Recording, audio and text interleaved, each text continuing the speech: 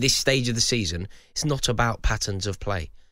It's about somehow making sure the ball goes in the back of the net of the opposition and keeping it out of your net and making sure that every single player finds form and is pulling in the same direction. And that isn't happening. Arsenal players are making those drastic errors now. Like, David Raya barely put a foot wrong since he came into Arsenal. I think you could look at the Raya signing and use it as an example to demonstrate that Mikel Arteta had the Midas touch. Everything that he did, every decision he made was totally correct. You got David Raya, comes in. Some were suggesting that it would disrupt the back line. Some were suggesting that it would that he wasn't even better than Aaron Ramsdale. All of a sudden, he's on course for the Golden Gloves. He makes his error now. He starts playing as a midfielder against Bayern Munich. Gabriel hasn't put a foot wrong all season.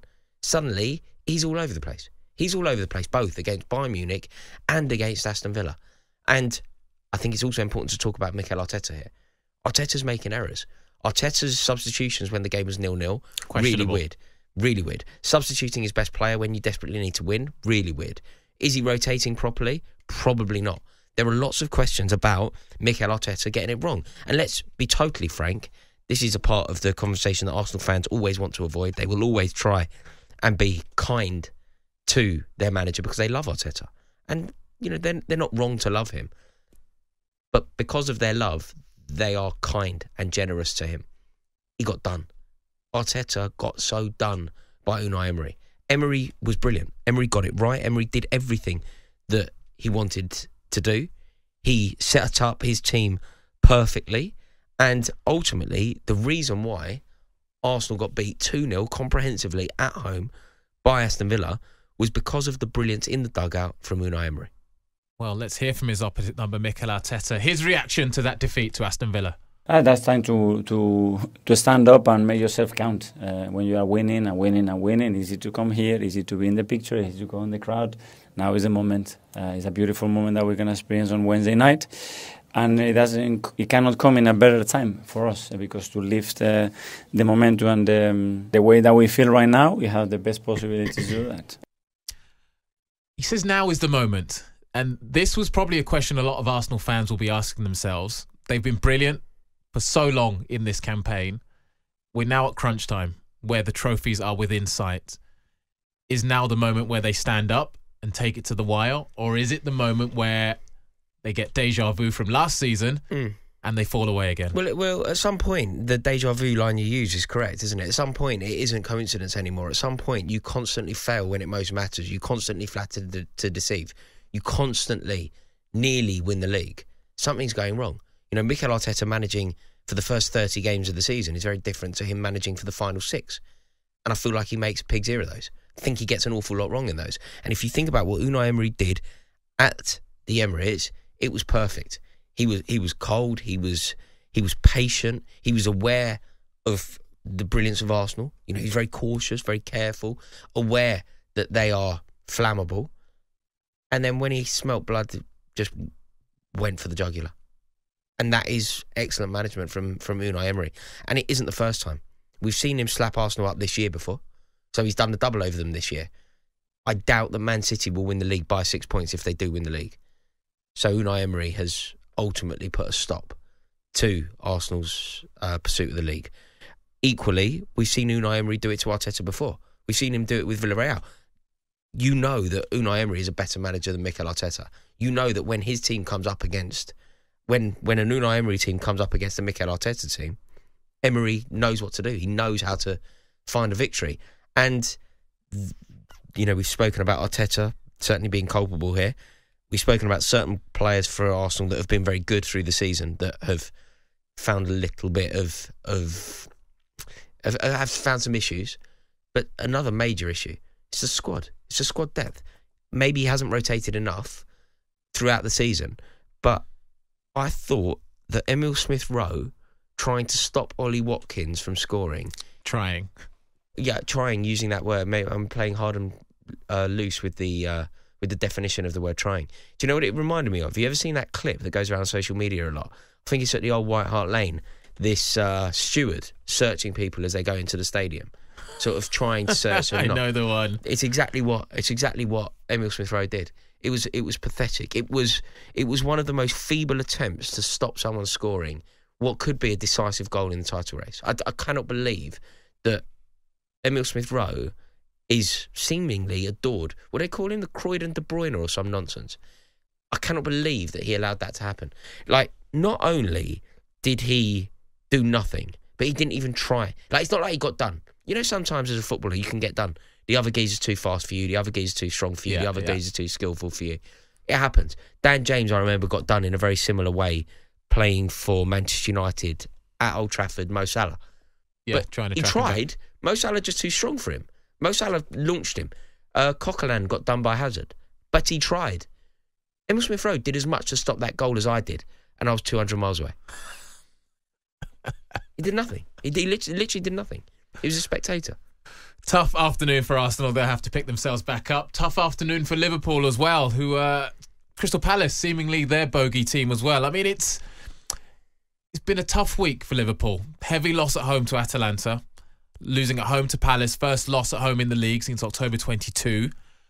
Another club who are seemingly thinking now, have the wheels come off? And are we going to go from a season that promised so much, a quadruple, was up for grabs? Are they now going to end up with just the League Cup? Yeah, they are. I think they fizzled out. I think they fizzled out, and I think that to try and understand why they fizzled out is very difficult.